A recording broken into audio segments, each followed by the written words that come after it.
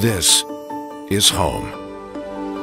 And our roots run as deep as the love we have for this place. Owned by the same Cincinnati company for more than 70 years. And what matters to you matters to us.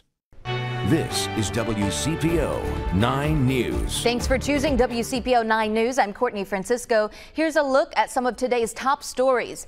New this evening, we're still working to get more details about a police investigation in Gallatin County. This is a look at this scene in Warsaw last night. We are working to get more information from Kentucky State Police. We will update you as soon as we learn more.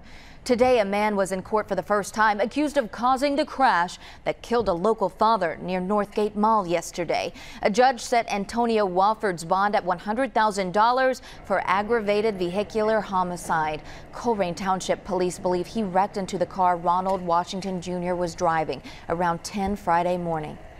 Cincinnati kids also had a chance to check out potential career paths at Duke Energy Center. We were there as high school and college students checked out the Mayor's Career Expo.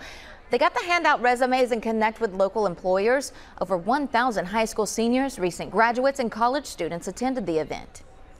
Bachfest is back for its 30th year. The annual festival celebrates Cincinnati's brewing heritage and Bach beer, and it's all happening at a different area, Finley Playground.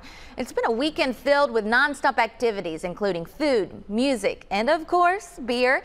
Tonight was the Sausage Queen competition on the Bachfest Hall stage. The festival is making a comeback this year after the COVID-19 pandemic postponed last year's weekend festival.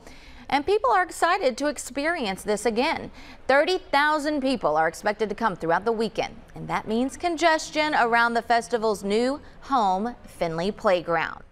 Let's send it now to Taylor Nimmo for a look at your forecast. As we head throughout your Saturday evening, we'll see temperatures dropping into the mid-60s. By midnight tonight, we'll see 65 and overcast skies. Tonight, we've got a low of 60 throughout the overnight, and rain will return to the area after midnight tonight and continue through Sunday morning. It's going to be cloudy and windy, but a high of 70 for your Sunday. Shower chances and thunderstorms will be possible, and those gusty winds continue as we wrap up the weekend. Looking at your 9-day forecast, we've got the potential for some heavy rain overnight Sunday into Monday, and cooler temperatures return following the cold front that passes through the area on Monday.